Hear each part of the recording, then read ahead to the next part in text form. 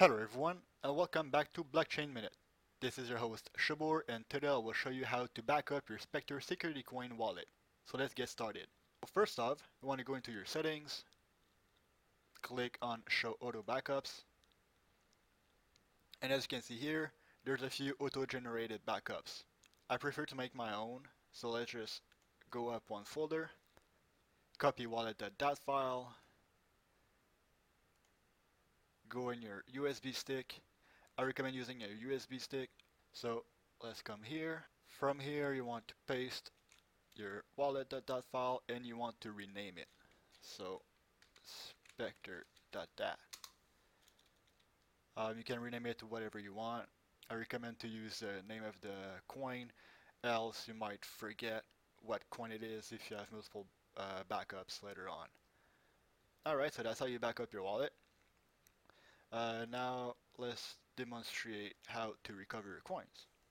So let's just close the wallet. First of all, as you can see here, I have 5 coins. Let's delete the wallet.dat file.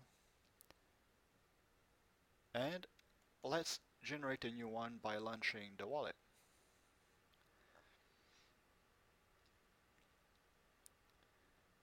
Now, as you can see here, I don't have any coins anymore.